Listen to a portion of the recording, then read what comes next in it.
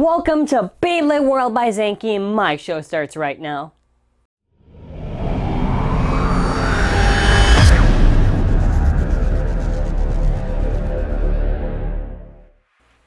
So today for our Beyblade shows video is called the Beyblade Burst.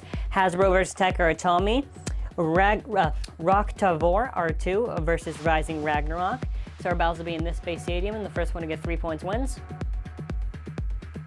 Battle 1, 3, 2, 1, let it rip. So let's see who will win for round 1, or battle 1. Will it be Roktavor R2, will it be Rising Ragnaruk. Both Beys are clashing in the Beys stadium, and which one will win? So Roktavor is kind of going, it's really circling around Rising Ragnaruk.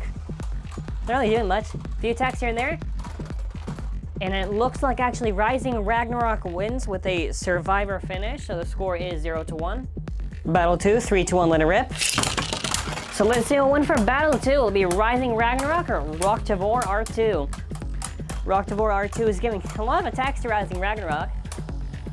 And it looks like those attacks really did succeed. Our winner is Roktavor R2 with a score of 1-1. Battle 3, 3, 2, 1, let it rip. So let's see who will win for battle 3. It'll be Rising Ragnarok or Roktavor. Both Beys are in the Beys stadium just clashing, and let's just see which one will win. So Roktavor R2 is really just circling around Rising Ragnarok. Eventually it's probably going to attack, but it's losing a lot of stamina. Yep, I was right. It lost a lot of stamina that round. So our winner is Rising Ragnarok with a survivor finish score of 1-2. Battle 4, 3, 2, 1, go shoot. So, oh wow, already burst finish. Our winner is Roktavor R2, and the score should be 2-2. Oh, they're both tied. So let's see who wins in the final round. Oh, okay, let's just correct it. Oh, 3-2. Yeah, 3-2. That's, we're still gonna do one more round for the fans. Fans round, 3, 2, 1, let it rip. So let's see who wins for the fans round. Will it be Roktavor R2 or will it be Rising Ragnarok? So it looks like Rising Ragnarok lost a lot of its stamina right there. You can just see it, barely holding up.